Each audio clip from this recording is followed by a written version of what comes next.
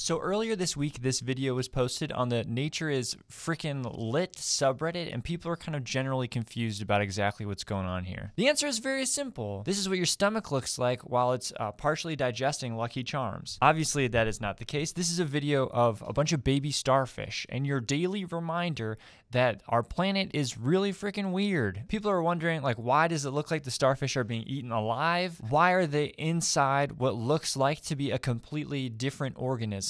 All right, so I have something else for you to look at. This is another video that I found from the channel Vanox Microscopy.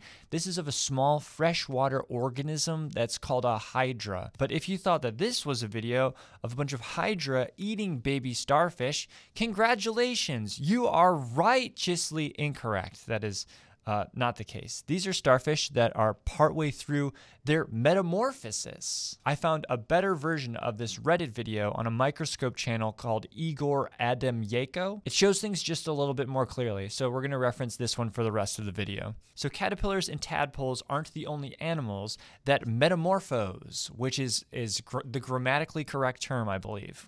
Here's the whole life cycle of a starfish. You see the starfish are at the bottom, and it goes through a couple phases as you circle around. They go through a couple different larval phases. Here's one of them. Shout out Penny McDonald. This is from her YouTube channel. Right here, they just look like goopy blobs, but on one of the ends of those blobs, that orange part is going to start to form that you see in this video right here. So these baby starfish, which are the same ones as you saw in that original video, are in their second larval stage, aka their shooting star phase, which is not a real scientific term. After a while, the clear jelly part that you see there with like the tentacles on it will start to degenerate. It'll kind of be reabsorbed or entirely disappear.